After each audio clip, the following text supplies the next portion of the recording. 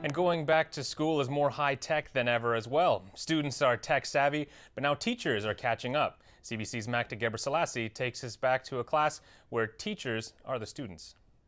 A notebook and a pen or pencil. This is what you used to need for back-to-school supplies, but times have changed. Now, no matter where I move the iPad. Now iPads, smartphones, and laptops have infiltrated the classroom. We have to flip the classroom. It's a different age.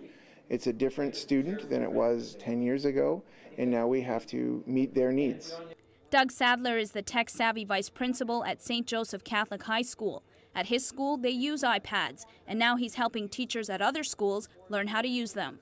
We're not using it just for the sake of having it. We're using it because it's going to make learning more engaging. With that in mind, these teachers let their creative juices flow, making movies and music.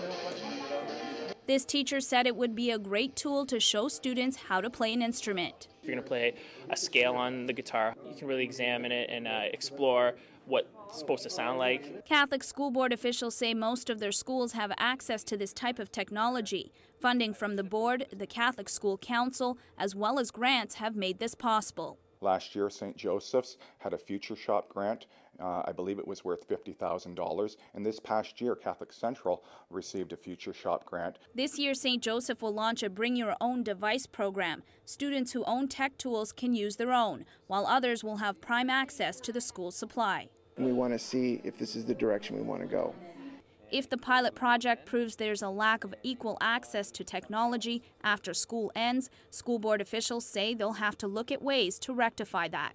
Educators say by using iPads and other devices, their goal is to move towards paperless, not paper-free. So it seems that notebooks have a place in the classroom, at least for now.